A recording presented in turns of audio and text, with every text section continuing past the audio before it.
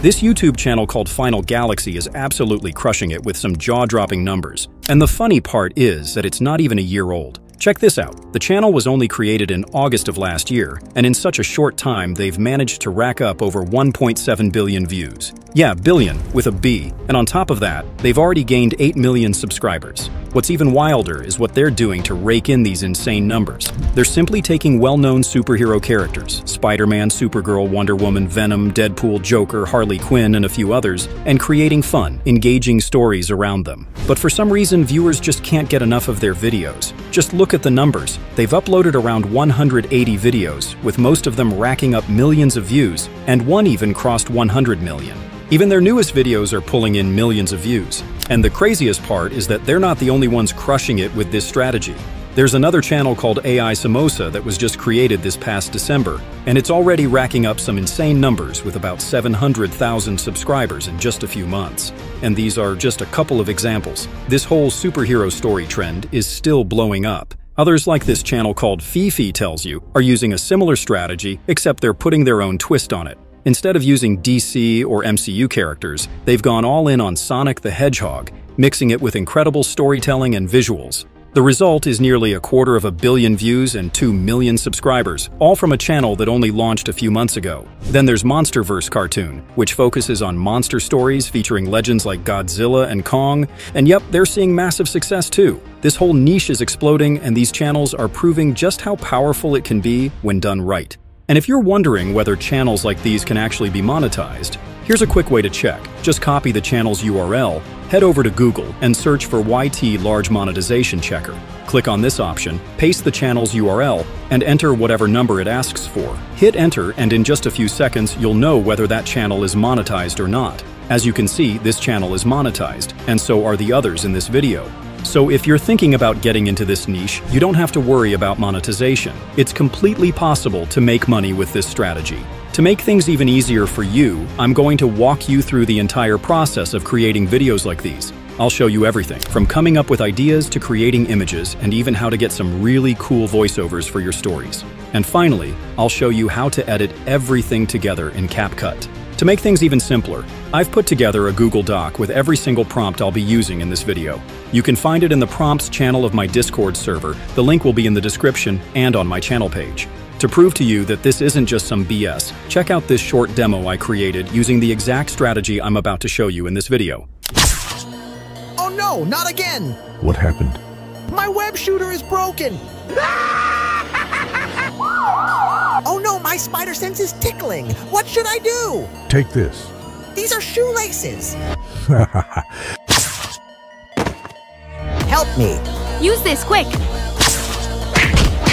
The first thing you need is a story. This part is actually pretty simple because you can take inspiration from other creators in this niche. But if you're looking for ideas, just open the Google Doc and look for this heading. You'll see 3 separate prompts listed under it. But before anything, it's important to understand the kind of stories these channels are creating. Most of them follow a few specific patterns, and I'm going to break down 3 of the most common ones. The first one is Spider-Man as the underdog. He gets put in some humiliating situation and the others mock him. But by the end, there's some kind of poetic justice that flips everything around.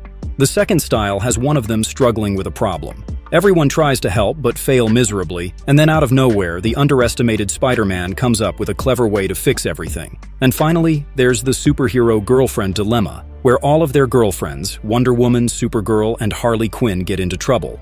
Other heroes pull off some over-the-top rescue strategies and impress their girlfriends. Spider-Man also tries to save or impress his girlfriend, but completely fails, getting mocked in the process. He turns to the viewers for help, before finally coming up with a brilliant, unexpected strategy that saves his girlfriend. These 3 aren't the only story styles these channels use, but they're definitely some of the most popular ones. Now back to the Google Doc, you'll see that I've created 3 separate prompts, each designed to generate stories in one of these styles. You can choose whichever one you like, or even test all 3 to see what works best for you. For this demonstration, I'm just going to copy the first prompt and head over to a text generator. You can use ChatGPT, DeepSeek, or Qwen. I'm sure you're familiar with DeepSeek, but if this is your first time hearing about Qwen, it's a large language model developed by Alibaba. And the best part is that it's completely free, at least for now.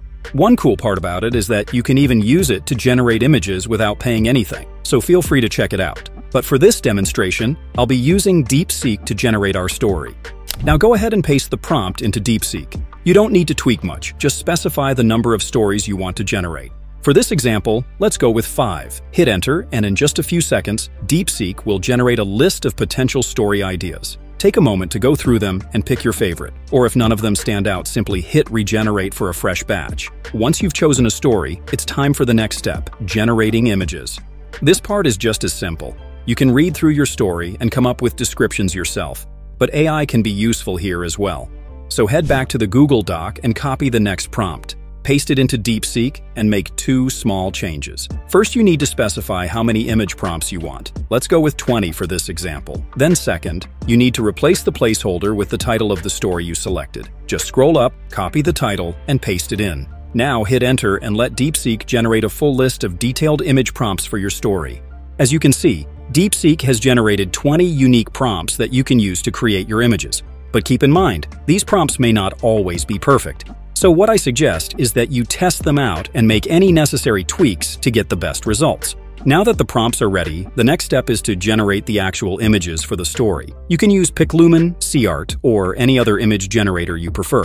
But Leonardo AI works perfectly for this kind of content, so we'll go with that. Open Leonardo AI and select Image Generation. Now you need to pay close attention to these settings. You can either go with realistic or 3D images for these kinds of stories. But for this demonstration, we'll be going with 3D. So the first thing you need to do is to go to Preset and make sure this Phoenix model is selected. Now close the pop-up and go to Style. Make sure you select 3D Render and choose a high contrast. Finally, go to Image Dimensions, click More and choose the 9:16 aspect ratio for short-form content. Close the pop-up and paste your prompt inside the text area. Feel free to make any changes to the prompt, but once you're done, go ahead and hit Generate. You only need to wait for a few seconds, but check out these images. They look alright, but in case something isn't right, you can always modify the prompt and regenerate. Repeat this process for every other image you need for your story. Once the images are ready, it's time to create the voiceover. I've put together a prompt to simplify this part, but from my experience testing scripts for this niche, it's actually easier to go over the story yourself and come up with the dialogue manually. The interaction flows better and feels more natural that way instead of some robotic-sounding AI-generated dialogue. But if you want to use the prompt, go to the Google Doc and copy everything under this heading. Paste it inside DeepSeek and scroll up to find the story you selected. Copy the entire story and replace the placeholder text in the prompt. Hit enter and wait for the dialogue to be generated. The AI has created a decent script, but again, I highly recommend writing your own. It doesn't take long and the final result will sound way more engaging. For this demonstration, I'm going to use my own. For the voiceover generation, you can use whichever tool you prefer, but 11 Labs works perfectly, so we'll be using that. Head over to their voice library and choose Characters and Animation. The first voice we need is that of Spider-Man, so hit this button and select Male for gender. Test the available voices and select whichever one that you like. If you want the same one I used for the demo, search for Mad Scientist and add it to your voices. Now paste the text and hit Generate. Based on my experience testing this voice, you may need to generate it a few times to get what you want. You can also play around with the settings and go back to the voice library for Venom's voice. Simply repeat the same process from earlier, or if you want the one I used, you can choose this one. For Supergirl's voice, look for the legacy voice called Gigi, or if you want the same one I used for the demo, go to the library and change the gender to female. Now search for Annika and add it to your voices. For cases where you need something like Venom laughing, you can either find it online or create it yourself. Let me show you how to do it. First, go back to DeepSeek and type this command asking the AI how to generate Venom's laughter. Hit enter and DeepSeek will provide some instructions. You don't need to worry about all the details, just focus on the input text it suggests. Copy whichever one that fits your narration and paste it inside 11 Labs. Click Generate, and if it doesn't sound quite right, tweak the input slightly and try again. It's that simple. Just make sure you label your audio files properly so everything is organized and easy to find when you start editing. Now that the audio files are ready, the next step is to edit the video, but before that I like to enhance the quality of my images. Feel free to skip this, but your final video would have a higher quality this way. You can also do this after you've created your video, except most video upscalers can be quite expensive, so it's easier to increase the resolution of the images first, before importing them into the video editor. The tool I recommend for this is Upscale with a Y. It's free to install on your computer and works for both Windows and Mac. Once it's installed, you can add individual images and enhance their resolution separately, but that can take too much time. Instead, it's better to do them all at once. Put your image files inside a single folder, then check Batch Upscale and select the folder that contains your files. Next, choose your preferred model as well as the scale you want to enhance. For these images, 3 or 2 times should work perfectly. Hit Upscale, and the upscaling process should begin. The duration typically depends on the speed of your computer and the number of images, so the entire process could take anywhere from a few seconds to a couple of minutes. Now it's time to edit the video. You can use any video editor you prefer, but CapCut works perfectly, so I'll be using that one. The first thing you need to do is to import all your images as well as the audio files. Arrange the images in the timeline according to the flow of your story. I'll start with this one of Spider-Man swinging and bring in the second one. The length of the images can be anywhere from half a second to 4 seconds long, so I'll shorten this one. Keep in mind that this mostly depends on your story and the voiceover, so some of these images may be even longer. I'll bring in the voiceover for this part and shorten the clip. Then repeat this for the next few clips. Keep in mind that the volume may not be equal on all the voices, so you may need to increase it to match up with the rest of your audio. I'll quickly speed up the arrangement. In case you find a voiceover file like this where there's a huge gap, and the volume on the first part seems to be higher than the second, simply split and rearrange it. Then finally increase the volume on the lower track. Now keep arranging the images and voiceover till you reach the end of the video.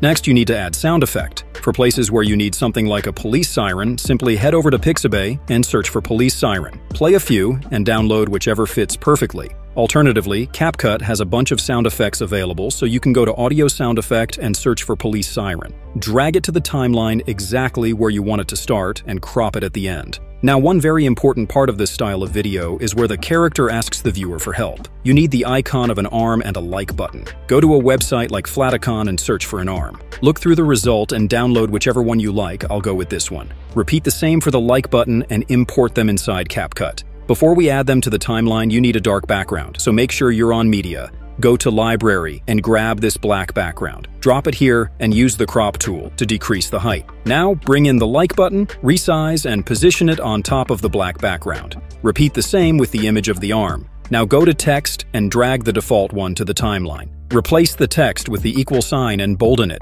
Move it up and position it between these two images. Now we want these icons to move onto the screen, so we need to add an animation. But first, select the text as well as the two icons. Right-click and create a compound clip. Go to Animations and choose whichever entrance animation you prefer. I'll choose this one. The duration is already set to half a second, so let's leave it like that and trim the clips. For something like a web shooter sound effect, you can find it on YouTube. Import it inside CapCut and trim it. Repeat the same for the Joker's laugh, as well as any sound effect you can't directly find on CapCut or on Pixabay.